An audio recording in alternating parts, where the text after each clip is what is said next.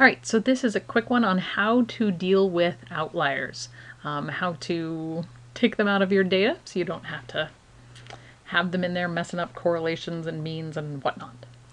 All right, so we've created a new variable called PCMOM down here at the end. And so I want to check and see if there are any outliers on that. The first thing I need to do is go in and create z-scores on that. So analyze, descriptive statistics, descriptives.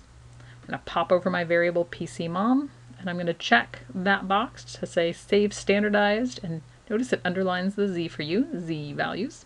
Save standardized values as variables. And then I'm going to go ahead and hit OK. Looks lovely. I can definitely see it's a little bit skewed to the negative end. We have a little bit of kurtosis going on. So let's go back and check and see how those z-scores look. We can just pop back to our data set. We can then right click on it. I can see one already. We can hit sort ascending. There we go. So our two negative outliers are at the top. Let's go ahead and check the other end of the distribution by just going ahead and scrolling down. And down there, our highest z-score on the positive end is a 1.19. Definitely not an outlier. These, however, on the negative end, are both outliers. Anything greater than a 3.29 as an absolute value is an outlier. So this one's an outlier and that one's an outlier. And I can see, luckily it's right next to the variable I'm looking at, I can see that the values on PCMOM that are problematic are 1.0 and 1.10. So anything actually less than a 2 would work in this case, because greater than a 2 would be our next value. You just need to pick any value between these if we want to go ahead and use it as missing data and put that into the variable view. So let's go ahead and try that. I'm going to click on, we'll see, variable view. And I'm going to come down here and I want to make sure I'm setting the variables, the missing values for the actual variable. So in this case, PCMOM, not for the z-scores on PCMOM. So I'm going to go in here and I can use the range, and the range at this point is anything from 0 to 2.0 it will consider missing, and I can go ahead and click on OK at that point.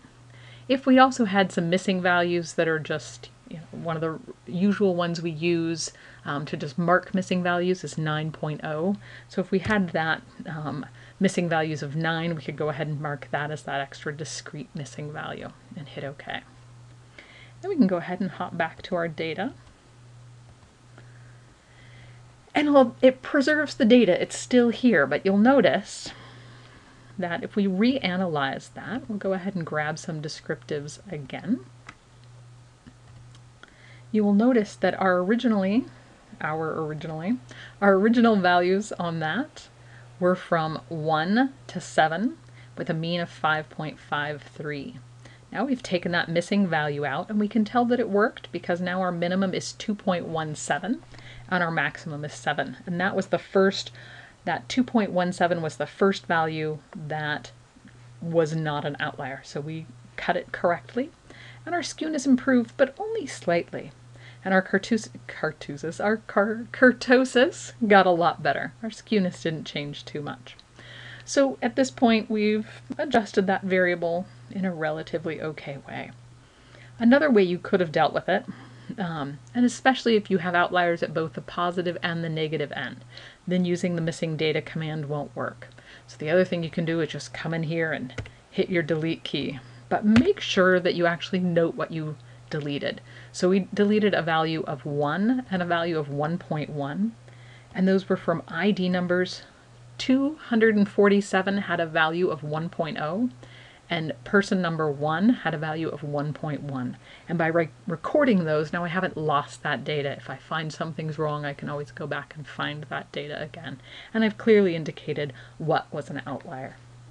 So there are two ways to deal with outliers.